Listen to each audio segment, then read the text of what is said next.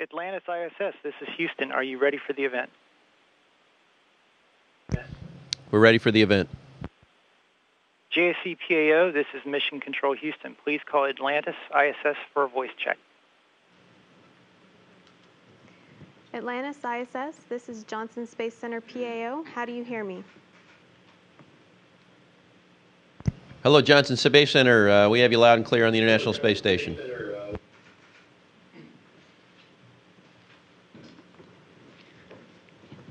Good morning. This is Eric Berger with Houston Chronicle. Congratulations on such a great mission so far.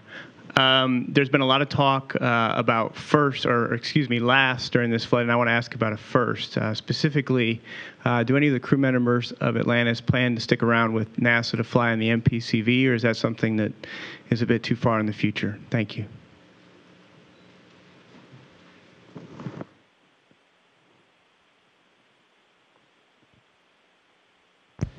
Well, I think if you asked any one of us, we would love a shot at flying another vehicle. So definitely, and we've got opportunities prior to that. We've got multiple flights to the International Space Station. We're going to crew this beautiful complex for the next 10 years plus. So there's plenty of opportunities to fly, and I don't see any reason why not stay and see what happens. It's a real bright future. Good morning, Ted Oberg from Channel 13 here in Houston. Great to talk with you guys. I'm curious, what have you done in your downtime on this mission to make sure that you capture some of these last moments? What things have you made sure you saw out the windows or done with the shuttle? Tell us a little bit about how you've spent your downtime.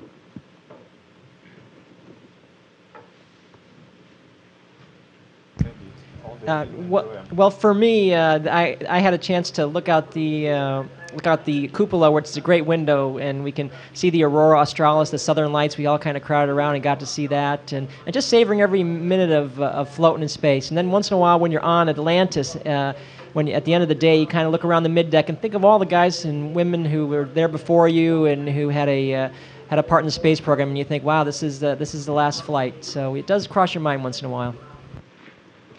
Good morning. This is John Donnelly with Fox 26 here in Houston also, and I'm passing along a question from one of our viewers. She wants to know, what will the astronauts be able to take from the last trip, and will you have a job when you get back on Earth?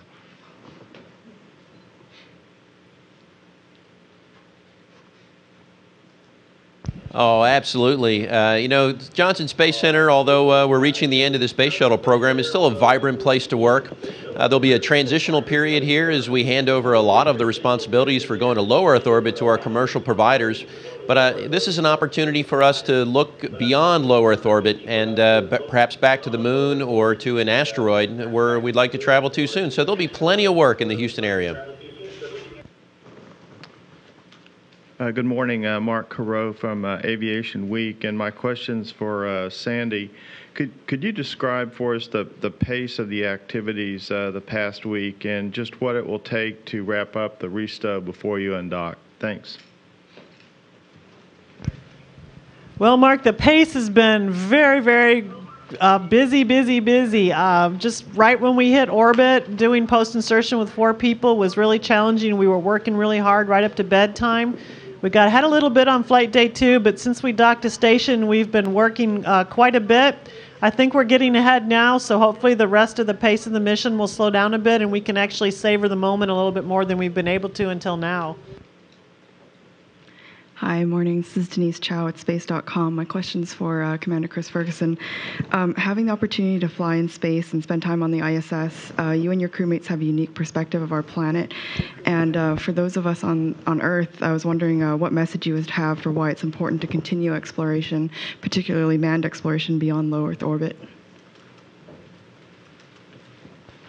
Yeah, well, I'll tell you, first of all, you really don't get a firm appreciation for just what a fantastic place it is until you've had an opportunity to look out of the cupola. Just over the last couple nights, we've had some incredibly dramatic passes that have that showed the southern lights, just a vibrant green color, and there was a tremendous picture taken last night with a silhouette of the International Space Station and the Space Shuttle in the background. And there is, I'll tell you, there's a little part of everybody who looks at something like that and says, I cannot believe we're here. This is absolutely fantastic. We absolutely must continue this. And we must go beyond, and we must go back to lunar orbit and perhaps to an asteroid. We need to continue pushing on. We need to press technology. And, you know, humans are destined to explore, and this is what we do, and we need to continue. Gina Sinceri, ABC News for Mike Fossum. Mike, we thought we heard you trying to whistle before your spacewalk on Tuesday. Tell me a little bit about that and why you couldn't whistle. And then when you're done, I'd like you to whistle a tune for me.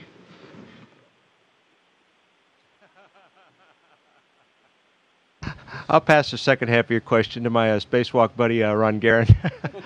Ron and I were both doing a little whistling in the airlock. It's just one of the strange phenomena where as the pressure is dropping in the airlock, our suit is just, you know, a little over 4 pounds of pressure. And once this air pressure inside the airlock goes down close or goes down to zero, then your overall pressure is down low. And I think it has to do with the air, the density of the air, but I really can't explain a lot about the probably the resonant frequency of the cavity of your mouth as you're blowing the air through it like that. And so it's kind of interesting. Nobody, I mean, we can all whistle, you know, in normal, and Ron will do the tune, but as it's one of the things that you can physically use to just take a look and appreciate the fact that that things are changing. You can feel the air that you're breathing in is different. It's a lower density, and you can tell that. We have a card, kind of a procedure card in the airlock, and you can wave that back and forth.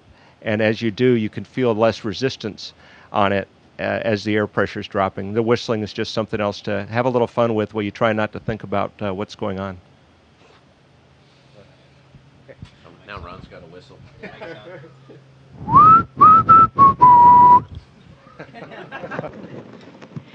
This is Jill Tolk representing Bay Area Houston Magazine. A two-part question for Fergie and Ron.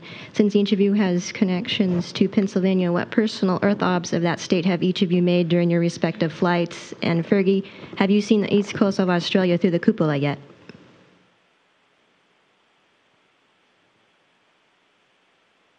Oh, gosh, Jill. First of all, how are you doing? You know, I wish we had enough time to look out the window. We did catch a little look at Philadelphia, the Philadelphia, New York area. We passed over there. I think it was the evening of Flight Day 2, and we had a chance to look out. And have we passed off the east coast of Australia? Yes, absolutely we have, and I think that's one of the opportunities we have to take a look at the Southern Lights, but I really didn't have an opportunity to do a whole lot of coastal searching, if you will, to find out exactly where we were. And I'll turn it over to Ron. Well, Sasha and Andre and I have been here 101 days today, but who's counting? And so we've had a lot of opportunities to look out the window, a lot of opportunities to see our unbelievably beautiful Earth. And yes, I've had the opportunity to see Pennsylvania. I've taken some pictures of one of my favorite places in the world where I spent the happiest day of my life over 20 years ago, getting married in Scranton, Pennsylvania. So I've definitely have some great pictures of that area of Pennsylvania, that really beautiful area of Pennsylvania. Hi, this is Robert Perlman with CollectSpace.com with a question for Rex. There's a tradition among shuttle crews to leave their mark, their mission patch, on various walls of the space station. Can you share where you and your crewmates plan to leave your emblem? And will you be adding any other commemorative mementos or emblems to signify this is the last space shuttle to visit the ISS? Yes, they do have a place where we leave the patches and our stickers, and we're going to leave our patch probably in Node 1, and we should leave a sticker in the airlock because we consider ourselves one big team here with the shuttle and the station, and we all executed the spacewalk. It was Mike and Ron, the great guys who went outside and did that spacewalk, but we all helped them, and so we'd like to put one of our mission stickers in the airlock. In regards to other things that we're leaving up here, I'll let Fergie, if you have any other additions. Sure, we can talk about it. Yeah. Yes, we do have a special item we're going to leave behind in what hopefully is a very thought-provoking and emotional farewell ceremony that we have as the space shuttle prepares to leave the International Space Station for the final time. And I would just ask you to perhaps hold on until that moment, and you'll get a look at what we have in store. Atlantis ISS, this is Houston ACR. That concludes questions from the Johnson Space Center. Please stand by for a voice check from Kennedy Space Center, PAO. Atlantis ISS, this is Kennedy Space Center, PAO. How do you hear me? Hello, Kennedy Space Center. We have you loud and clear. Magazine. I was wondering if you could highlight some of the scientific experiments that you're working on the International Space Station that you think will particularly inspire the public back here on Earth.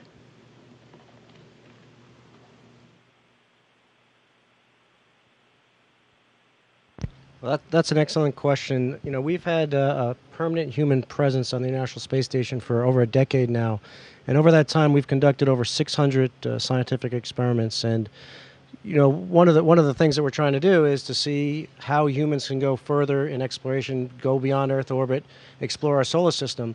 But nearly all of the experiments that we conduct have a direct application on Earth, from growing crops better to making new materials, new medicines.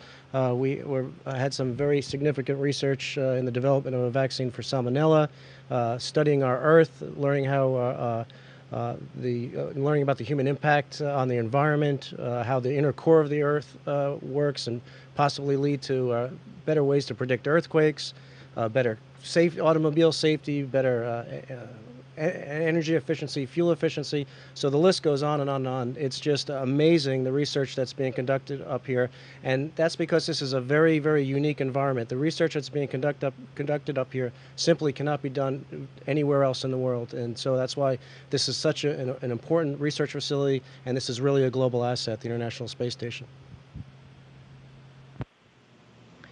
Hi, Ken Kramer from Spaceflight Magazine and Rittenhouse Astronomical Society. My question is for Chris and your crew. I wonder if you could tell us a little bit about the science that you've personally seen going on at the space station. Anything about the AMS? Can you see the AMS from the cupola at all, and any interaction with the robonaut? Thank you.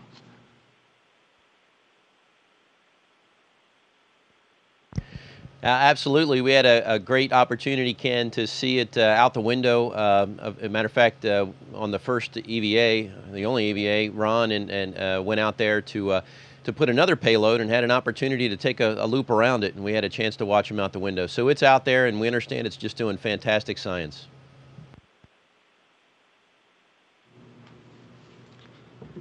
Stephen Young with spaceflightnow.com for Commander Ferguson. There's a public perception that your flight not only represents the end of the shuttle program, but the end of the U.S. manned space program. Do you have any fears at all that your crew might be the last astronauts to blast off from American soil? Well, Stephen, I'll tell you, no doubt that this is it's a very dynamic time in human spaceflight as the space shuttle draws to a close without a real clear picture of how the next U.S. astronauts will get there. But rest assured that there are plans underway. We'll be slowly transitioning to commercial companies, and while it's a little personally disheartening to see the shuttle come, we understand that sometimes you need to stop working on what you're working on so you can afford to pay for the next generation of whatever it is. And in this case, it's the next generation of aircraft. As a matter of fact, I think it's a unique opportunity. Just like the airlines did several years ago, it was largely government-funded research that made tremendous breakthroughs in aerospace. Only to hand it over to commercial companies in the form of airlines. The government has made tremendous strides in getting to low Earth orbit, and we're going to hand that technology over to commercial providers, and perhaps one day we'll have space line companies. This is Leo Enright for Irish Radio's Today with Pat Kenny program. A lot of Europeans have flown on the space shuttle, but sadly, no Irish. So a lot of our younger listeners will be worried now. Will they ever now have an opportunity to fly in space? Do you have any reassurance for them?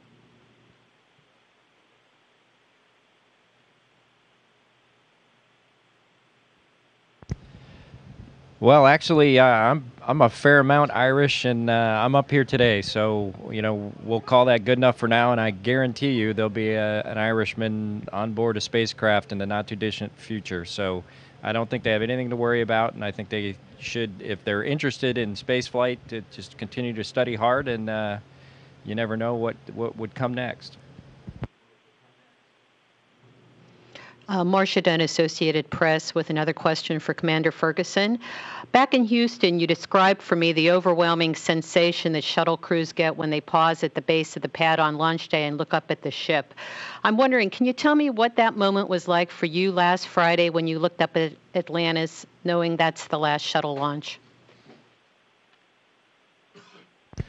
Well, I'll tell you, Marcia, it is that is one trip that every shuttle crew has to make, and I think I speak for everyone who has ever flown on a space shuttle to stand there poised at the bottom of a living, breathing vehicle, and it's literally raining off the side of the external tank because of the condensation that forms from the extremely cold cryogenic fuels. It's wheezing, it's hissing, it's moaning. You look up at it, and I remember my first commander looked at me and he said, "Do you believe they're going to let us take this thing into space?" And with every subsequent crew I've been on, I've tried to share that same reflection with my crew. It's incredibly awe-inspiring, and just like the pictures that you see the next day in the photograph, it's just incredibly surreal to stand there and look up at it and know that in a matter of hours it's going to be orbiting the Earth. Good morning. Peter King with CBS News Radio. This is for Ron Garan. I've enjoyed following your tweets. I'm wondering, since you're staying behind, what's the best place on station to watch the undocking and fly around? And do you expect a food fight for the best view? Well, we're going to do something a little different this time. Our fly around is going to be a little different. So I think we're going to have probably some good views in some of the modules in the Russian segment that have horizon-facing windows. So I think that'll be the best bet. And there's a few of those, so we'll take turns if there's a conflict. Hi, it's James Dean from Florida Today. Another question for Ron. This is the last time, I guess, in a very long time, we'll see a crowd this big on the station. Although you'll continue to fly there for many years to come, will it seem a little bit smaller, a little less fun, perhaps, when you don't get these occasional visitors? Well, I think it will seem a little bit smaller, actually, because all the tons of cargo that have arrived from Atlantis have filled this place up. So there's a lot less room for us humans. So, but that is really, really important because we are outfitting this station to function for the rest of the decade, and Atlantis has really set us on the pace for doing that. So, and we're going to miss these guys a lot. It's been really wonderful having them up here. It is nice to have visitors, and especially great visitors like these guys are. And it'll be sad when that stops. But we're going to continue on. This place is amazing, and it's going to continue to function, continue to be utilized in great part because of the great mission so far that these guys have conducted. Hi, it's Bill Harwood, CBS News, with a question for, I think, Sergei Volkov, if I could. Sergei, you've heard the U.S. reporters ask U.S. astronauts about the end of the shuttle and what might come next. What do the Russians think about that when you guys talk about it, the end of the shuttle and this gap that's coming up and NASA's reliance on Russia for transportation? What do you guys think about that? Thanks.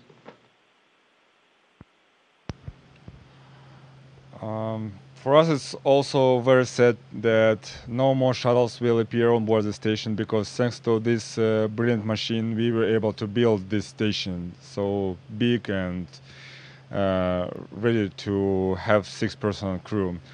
Of course, we would like to continue to fly with our friends, and Soyuz are ready to continue this exploration of space and low orbits. David Waters from spaceflightnow.com. At the beginning of the shuttle program, it was John Young and Bob Crippen. That was one end of the bookend. You're the last shuttle crew to go up. Kind of bookend this for us and tell us, for people listening to this, how you want people to look back at the shuttle program. That one for Chris Ferguson, please.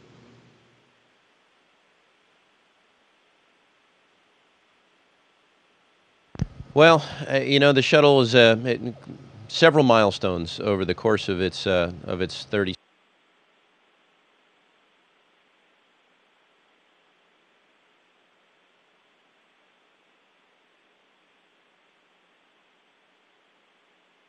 they have to live it through the pictures and the images and the stories that the astronauts bring home. They don't get to see it and touch it and feel it like we do vehicles that go up and down like the space shuttle.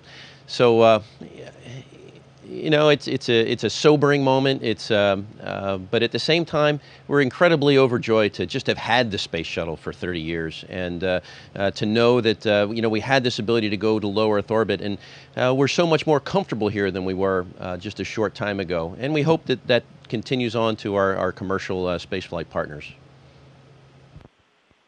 And Chris, I'm so sorry to do this to you, but we lost your video downlink for the first 30 seconds of that answer. So if you could just start that part again and just tell us, when we look back at the 30 years of these, I thought it was you didn't like my question, but anyway, when we look back at the 30 years of the Space Shuttle program, what do you want people to remember about the program? Well, yeah, we don't have the fade to black switch up here. I wish we did sometimes. But you know, of course, we have the International Space Station to look back upon. If it weren't for the space shuttle, the station wouldn't be here, and it certainly wouldn't be as large as it is. It's that large payload bay that's in the space shuttle that allows the large diameter that you see around us. It allows us to sit 5 across in here. If it wasn't for the space shuttle, we wouldn't be doing anything like that. Of course, there's also the tremendous observatories that the shuttle has launched throughout its years: Hubble Space Telescope, Compton Gamma Ray, the Chandra X-ray Space Telescope. Plus, the space shuttle has really, I don't want to say we have command of low Earth orbit. We're so much more comfortable here, you know, living and working day in and day out. And we'll look back at the space shuttle as a vehicle that just gave us regular access, and it opened up low Earth orbit so that we can go beyond and we can learn how to live in areas perhaps in lunar orbit or lunar surface or on an asteroid. Atlantis ISS, this is Houston ACR. That concludes questions from the Kennedy Space Center. Please stand by for a voice check from NASA Headquarters PAO.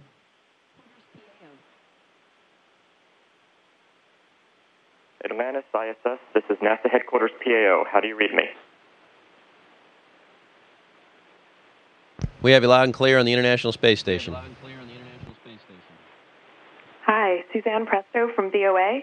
Ron, can you tell us a bit more about your science activities on station, particularly any experiments you've been working on that will be coming back down on Shuttle? Thank you.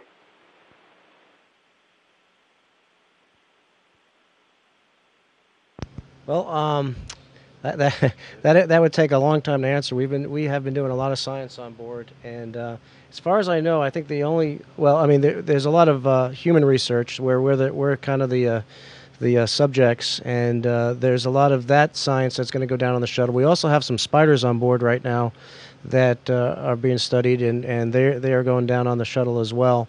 But we've been conducting experiments, fluid experiments, protein crystal growth experiments, plant growth experiments, experiments with the human body and the function of the human body, looking at things like, you know, how to combat osteoporosis.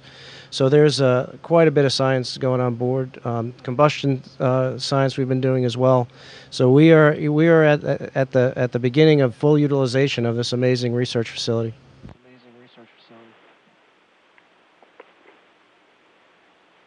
Keith Cowling, NASAWatch.com for Chris Ferguson. This is the last shuttle mission, so most of you are probably not going to get to fly again, or at least not for a few years. And that said, I have to say it must be a little tiring for you as you try and plan a career and stay motivated. You must be like a tennis ball at times, especially when the White House proposes a policy, Congress cuts it, and so forth, and it goes in a circle, and we pretty much don't go much of anywhere. As we speak, you're floating off planet on the edge of tomorrow, literally. That certainly offers you a unique perspective and the ability to be heard. What is it that we should be doing, really should be doing, to explore space? What should our policymakers in Washington be doing? What should they stop doing? And I guess, should we be boldly going somewhere or just continue to waste time doing this in PowerPoint? What would you say? You're going to talk to the president in like an hour and a half or so. If you really wanted to say one thing to him, what is it that you would say to move forward the whole notion of exploring space for real? Hey, well, hello, Keith, first of all, and thanks for the question. Boy, I'll tell you, I do share a little bit of your frustration. We've had a lot of major programs, vibrant and very interesting programs, come and go at NASA without coming to fruition. And a lot of that is it's politics driven, a lot of it is funding driven, a lot of it is due to dynamic events like, for example, the loss of Columbia. These are certainly things, some of them are clearly out of our control. And to answer your question, if there's one thing that we could do to focus, if you will, efforts, it's to just appeal to Congress to focus on the long term. Look at the horizon. Don't look 1 or 2 years in the future, but look at 10 years and see where you want this nation to be. And I understand that the president has a space policy, and I think that that's fantastic, but we need to retain a coherent, meaningful space policy that will take us more than just 1 or 2 years in the future, that will take us out to 10 and 15 years. A decadal plan, if you will, of where we want this nation to go in space, and make it a law to follow it, so that perhaps congressional representatives, senators, presidential administrations are obliged to follow the policy that this nation set forth, so we can chart out something that's 10 or 15 years in a destination and not just 1 or 2. Atlantis ISS, this is Houston ACR. That concludes questions from NASA headquarters. Please stand by for a voice check from Marshall Space Flight Center, PAO. Atlantis ISS, this is Marshall Space Flight Center, PAO. How do you hear me? We have you loud and clear.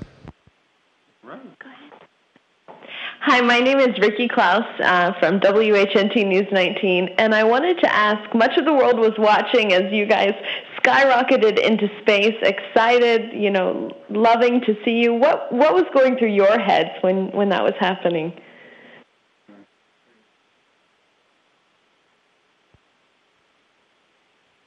Well, there's a lot of emotions going through your mind. A space shuttle launch is a very interesting experience. It's kind of like the year prior to the launch, you're preparing for the Super Bowl, but you don't know exactly what day the Super Bowl is. So you get all prepared, and even on the day of your scheduled launch, you're looking at the weather, thinking, are we going to go? Aren't we going to go? And on this launch, it was no different. We had a 70% chance of not going, but we got to prepare as if we're going.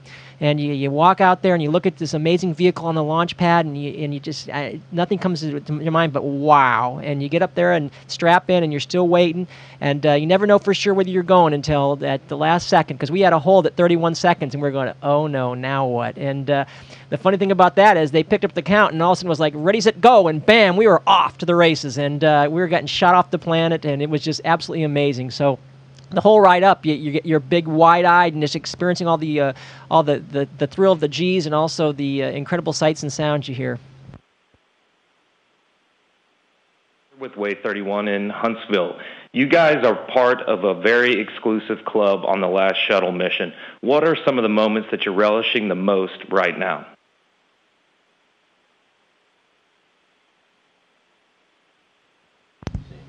Well, I think we're all relishing just the fact that we're in space again. We're able to float around. We're here on the space station, working with the space station crew, just living in this environment and working hard to make this a better place to live and to sustain it for the next year. It really is special being up here, and whenever we're up here, we just try and savor that as much as we can, whether you're on your first shuttle mission, your second shuttle mission, or the last shuttle mission. My name is Monica Ricks. I'm with WAFF out of the Rocket City. And Sandy, I've been admiring your hair all morning. And this question is for you, too. This is your second time up at the ISS. Tell me the changes that have gone through the space station and how it looks now. And also, you've got 6 days left before, some crew members leave. Is there anything you want to do before you fly back? Well, certainly the space station feels a lot like home. The minute we opened the hatch, I felt like I'd never left. But in the meantime, since I'd been here 2 years ago, several new modules have arrived. The most enjoyable one of which is the cupola, which is this very nice windowed module that we can see these spectacular views of the Earth. So almost after a couple hours after we docked and we had a break, we all ran up to the cupola to see the view from there.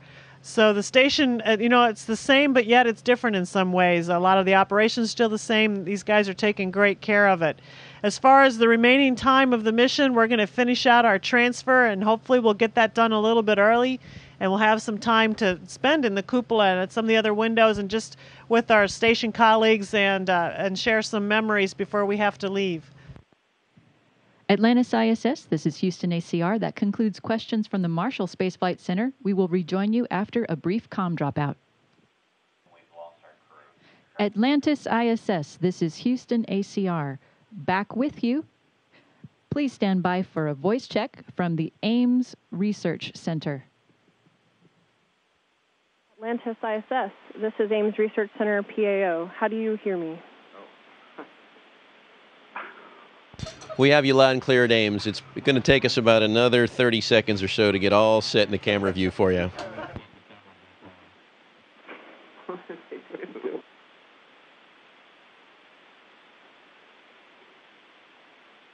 That was probably the most entertaining thing you'll see all day. So,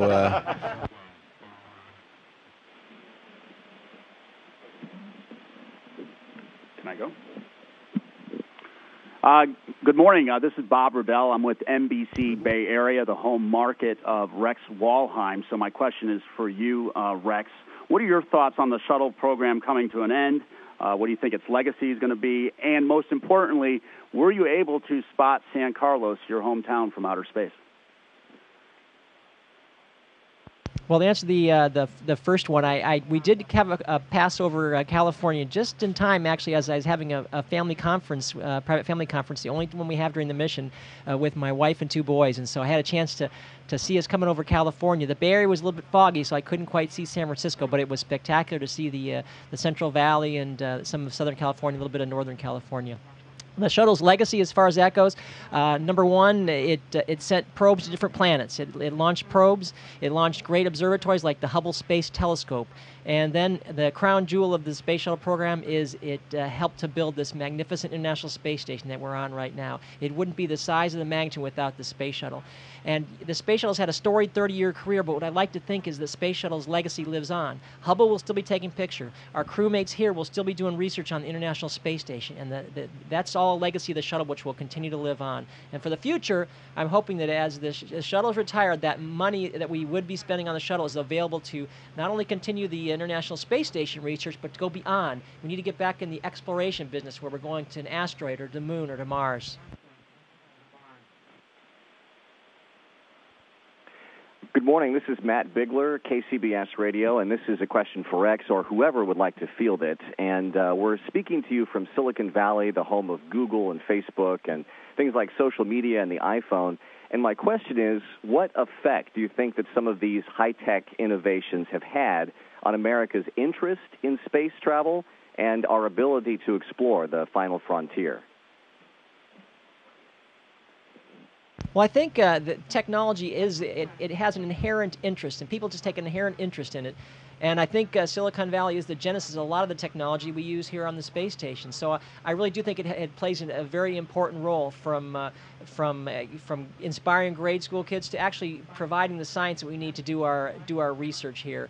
And I think that's going to always keep people curious, and curiosity is a very important thing that you need to be able to develop a space program and then develop a good research program that can really pay incredible dividends here in space. Hi, this is Jane Lee with the San Jose Mercury News, and this question is for Rex Walheim. I was wondering what you felt when you found out that you were going to be on the last shuttle mission. Well, I think like most of us, I was very honored. It was so great to get a chance to fly in space again. I wasn't sure, none of us were really sure we were ever going to get a chance because they had assigned the last mission. And so we thought, well, our chance had gone by. It's kind of like being at Disneyland and the ride closing just before you get to the front of the line. But then they added a new flight, and we were kind of getting close to the front, and we were very, very fortunate enough to be entrusted to fly on this mission, and I was extremely overjoyed to get a chance to come here again. It's an amazing place up here in the space station. Good morning, Alan Thayer with KFTL TV 28, and this also is for Rex, our hometown representative. Rex, I'd like to know how your many contributions to the shuttle and the ISS programs, as well as the magnificent views of Earth and the stars from your vantage point, how have all these helped shape you as a person and have led you to ponder humankind's place in the cosmos? Well, it is an absolutely amazing creation looking out on the Earth, and there's just you can't describe it. And we're all trying to continue to this exploration of space. And one of the things we want to do is make it more accessible to everyday people, to get everybody a chance to come in space one day, because it changes your perspective. Look at us here. We have 10 people from 3 different countries. We have Americans, Russians, and a Japanese astronaut, and we're all working together. We live together, work together, solve problems together, laugh together, and it's just an amazing camaraderie. And we're one big team, and we execute the plan as one big team. And you look down at the Earth, that's just one big planet. We're all in it together. And I think the more people we get up here to see that perspective, the better off we'll be. Hi, my name is Jade Hernandez. I'm with KTVU Channel 2 News.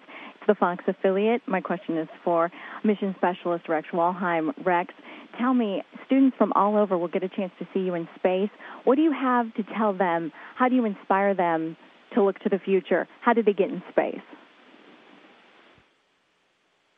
Well, for me, what I'd tell them is number one, work hard, especially in math and science.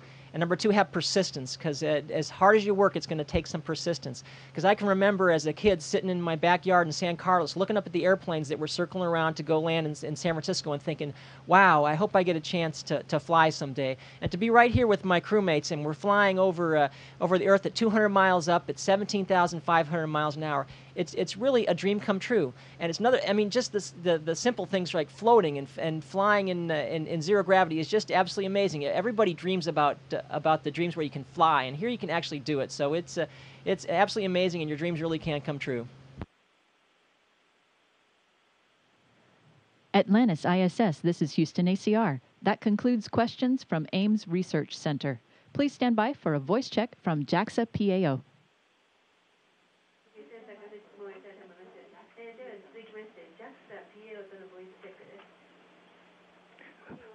Atlantis ISS, this is JAXA PAO. How do you hear me?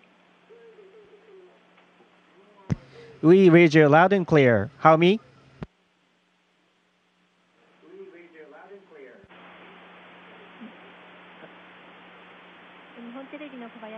Kobayashi from NTV. I have a question to Mr. Furukawa, Dr. Furukawa.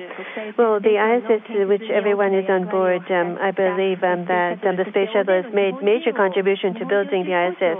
And also, the shuttle has continued to carry the Japanese astronauts.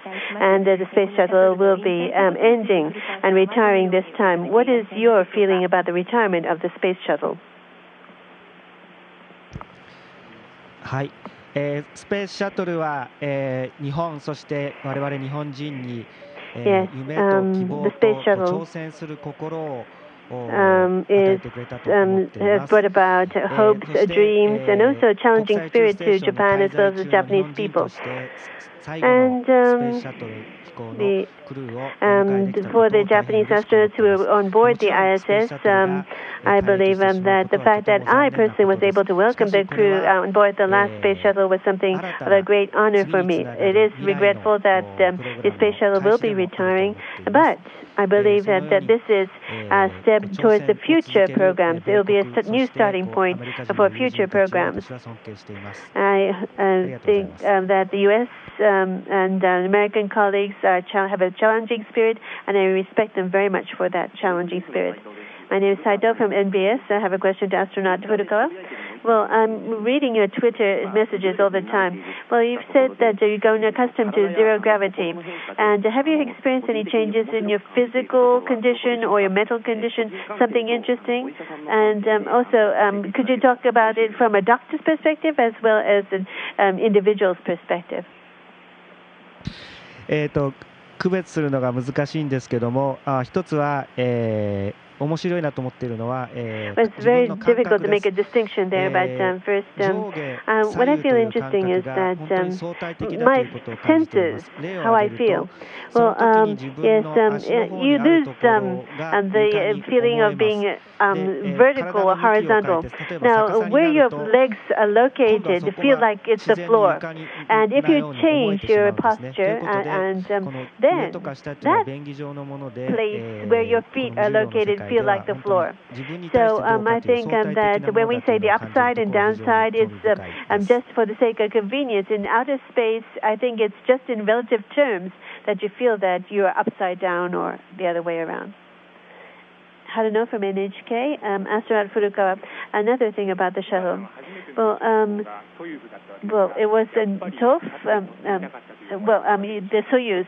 You've flown the Soyuz, but don't you wish that you had been on board the shuttle?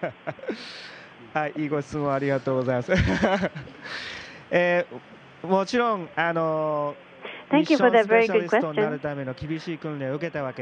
course, in order to become a mission specialist, I have undergone harsh training, and I wish I had been able to travel on the space shuttle, but not everything goes as you wish in life.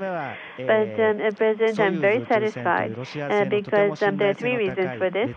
First is that the Soyuz, this is a very highly reliable Russian space vehicle, and I was able to, on board the Soyuz, arrive at the ISS and to make contributions to the ISS activities. And the second is that I, as a Japanese astronaut, was able to welcome the last crew on board the space shuttle. And also, Space Shuttle Atlantis. I believe that I was the first to encounter Atlantis, and also Chris Ferguson, the commander, has made my wish come true, and he let me sit in his commander's seat and take a photo. So that was a wish come true. I'm Komiyama of Asahi Shimbun News. Question to Dr. Furukawa. This is about the month since you have left the ground, and probably you have opportunity to look at the disaster hit area from IS. If you have any message to those people who have been impacted by the disaster, would you please give us the message? 東北地方、私自身も、高校生の時に、旅行したりしてとても皆さん心が温かくて素晴らしい、地域だったことを Tohoku area when I was a high school student, and I was very moved by those people who were very friendly people there.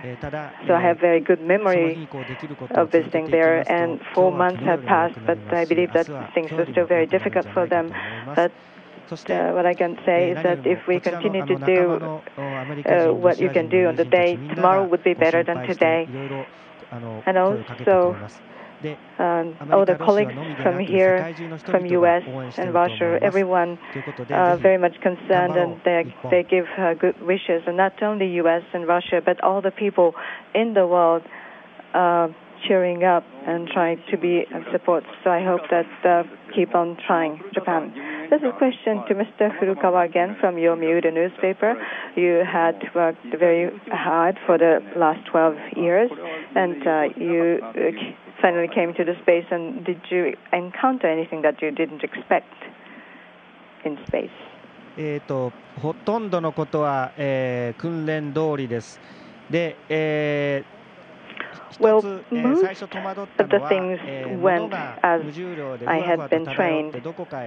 However, one thing that I was a bit surprised was that the things do not stay on surface, because if it is on the ground, if we put something, an object on table, it will stay there, but it will flow out in space. So here we use Velcro to try to fix them on surface. And even if it is fixed, sometimes they float.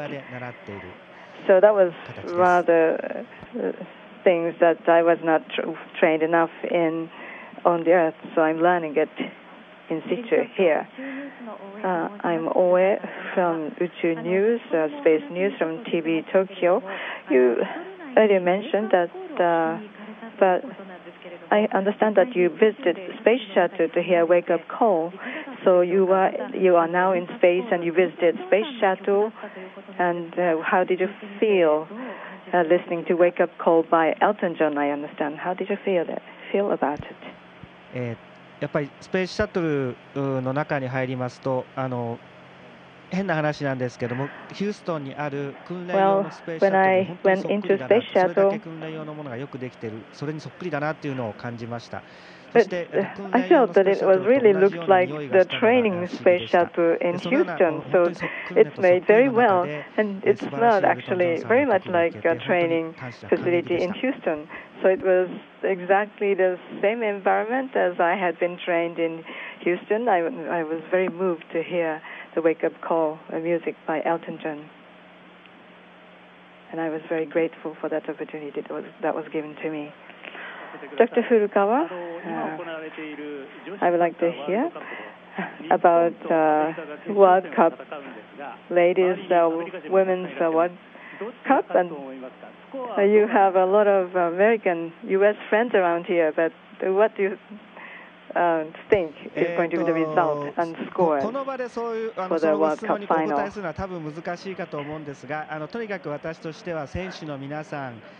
Well, it might be difficult to answer to your question in this environment, but what I can say is that all the athletes, supporters, all the people who are concerned there, I hope that everyone would do their best.